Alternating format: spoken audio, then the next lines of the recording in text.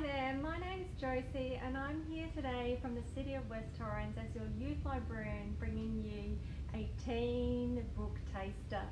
I dropped in earlier but I dropped out with a techie issue, so I'm back again and I hope you enjoy this session. First, I'd like to say a really a big hello to everybody who's joined, but also to pay my respects to the Kaurna people whose land we meet on today. It is Reconciliation Week and I would like to pay my respects to elders past, present and emerging, and thank the Kaurna people for taking care of the lands. Now, without further ado, let's start Book Taster, take 2, and I'm going to start today with a local author who's had a really exciting week. Yes, they had a book launch. Yes, it's so exciting for them and I wanted to celebrate in my own way. Let's have a look at Lucid. Here it is, Lucid. Lucid by Kristy Fairlamb. Well done, loved it. Now, her new book Luminous was out this week. It's a sequel to this one. I really found this quite an interesting tale, and thank you to Lakewater Press for this book. Lucy, who's the main character, has a gift, or what some might consider a curse, in that she can actually see people in dreams who are in their last moments of life. So during her dreams, she sees what happens to them, and yeah, it's quite sad and horrific at the time that she's recalling the dreams. So there's sort of a paranormal element here, life in reality versus life in dream. And then there's another little plot twisted into it where Lucy meets Tyler.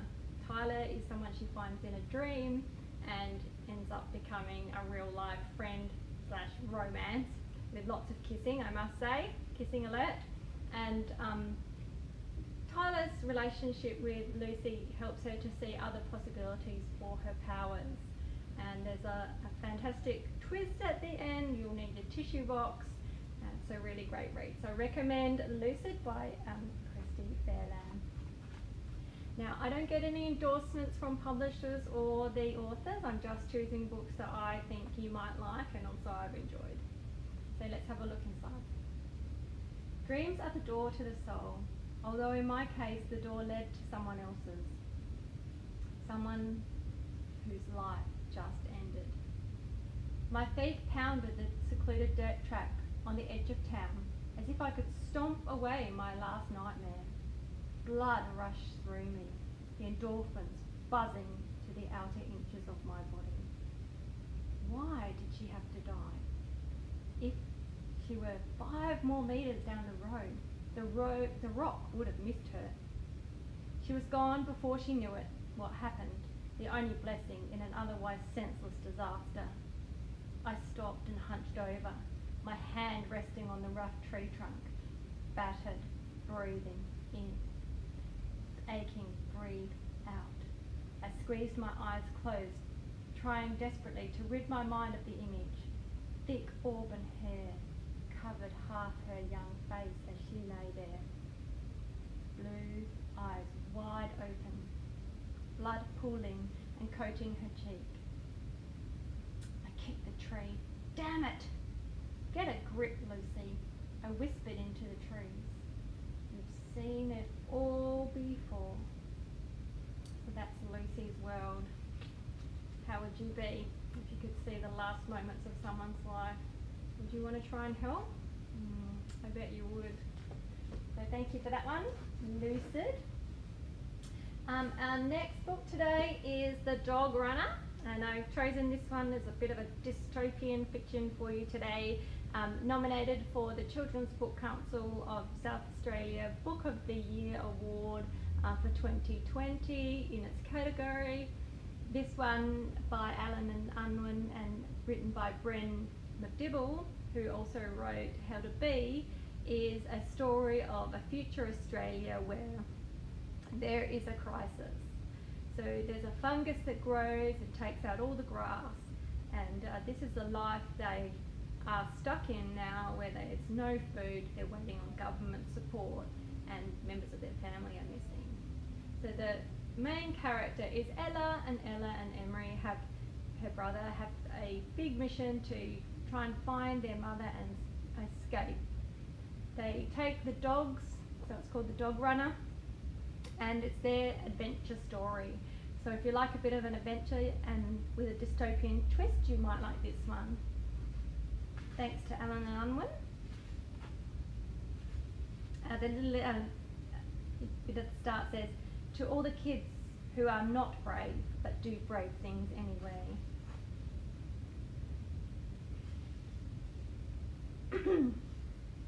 I open the door and push through the bouncing fern, licking tongues, rubbing each furry head hello, and smooching my cheek into 3 big fluffy yowling doggo heads. Then I tell Dad what Alvin Moore's gone and done to his door. He laughs and goes back to trying to stick some wires into an old hand crank from what used to be an electric bike. But there are so many bits in the kitchen table. I don't think it's ever going to spit out any electricity. The army? He's waiting for the army? Someone needs to tell that old man an army marches to its own stomach. So Australia's got no army, he says. Don't we gotta go and help him out? I ask. What if there's a fire? I'm not sure nailing the door shut isn't such a bad idea. The world's upside down, Baby Belle. If we want to survive, we've got to figure out how to walk on our heads, I shout, finishing it for him because he's said it so many times.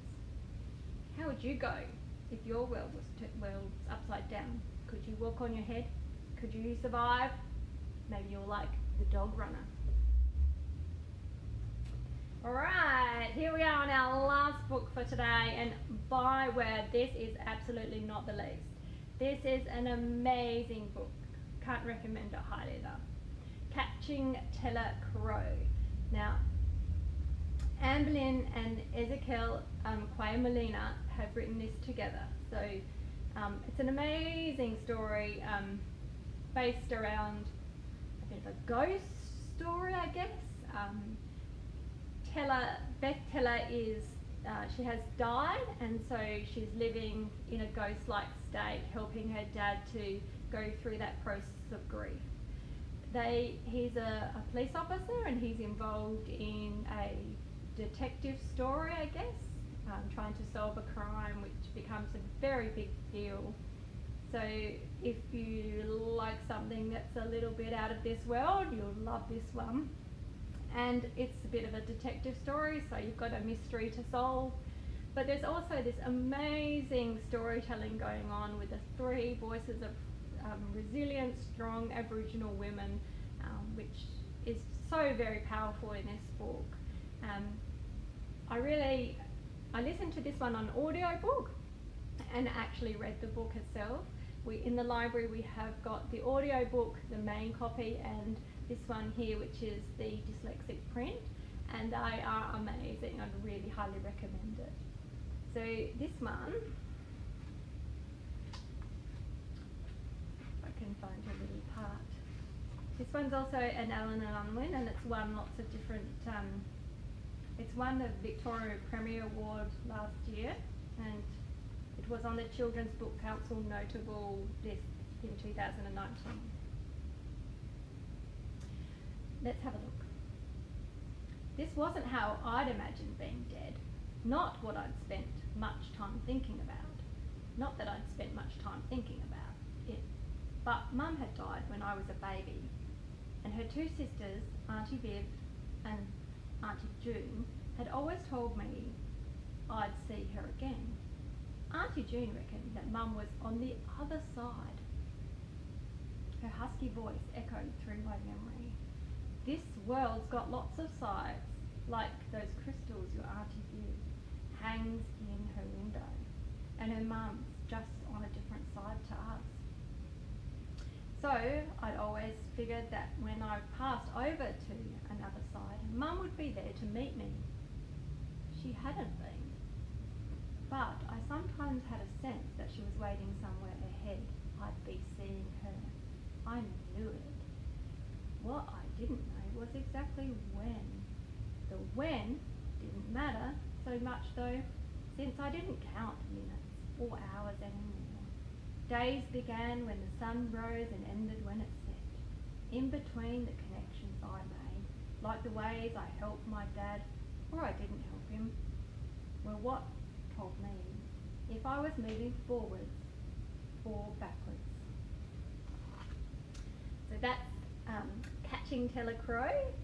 I can't give away too much because it's a great read and you'll really enjoy the mystery you need to solve to understand this book. So I highly recommend this one. So today we've read Catching Telacrow, The Dog Runner and Lucid. I hope you enjoy them. If you'd like to place them on hold, please do so, and we'd love to see you in the library sometime again. If you've got a favourite book you'd like to share with me, please leave me a comment. If you like the book taster idea, also leave me a thumbs up or a love heart so I know that you're enjoying it. Until we see you next time, take care and read lots of books. See you later.